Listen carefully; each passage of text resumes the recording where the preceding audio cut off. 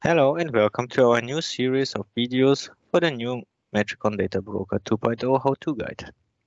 In this series, we are going to demonstrate each of the modules of the how-to guide as a separate short and quick video. My name is Alexander Hein and I am from the Matrikon Technical Solution Consultant team and will present you the first video.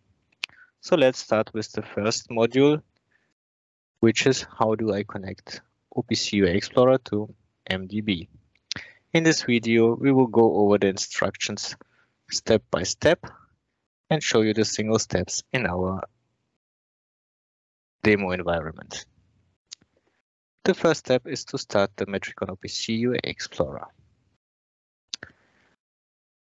As next, it is necessary to establish a connection to our data broker. In order to do so, please click this Add New Server button and fill in the details of your data broker into this discovery window. Into the host IP name field, it is necessary to fill in the host name or IP of the machine where the data broker is located. In this case, this is local host. In the port field, we have to fill in the port on which the data broker is listening. In this scenario, I set the data broker to listen on the port 4444. Now we can click search and we get a list of data broker endpoint descriptions where we can choose one of the endpoints depending on the required security mode.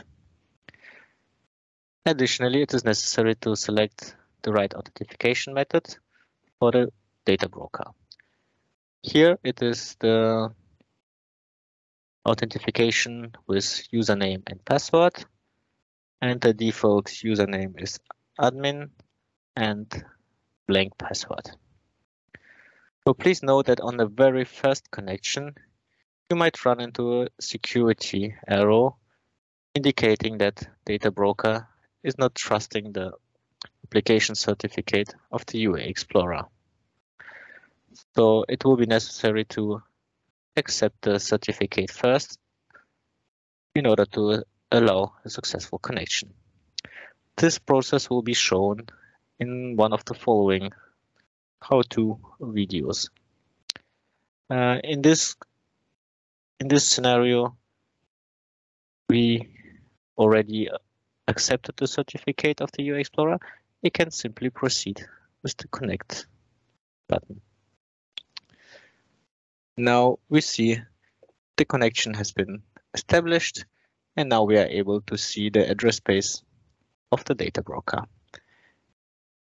Going back to the home page, we see that now we are properly connected to the data broker, and this is already the goal of this module. So thank you very much for your attention and goodbye.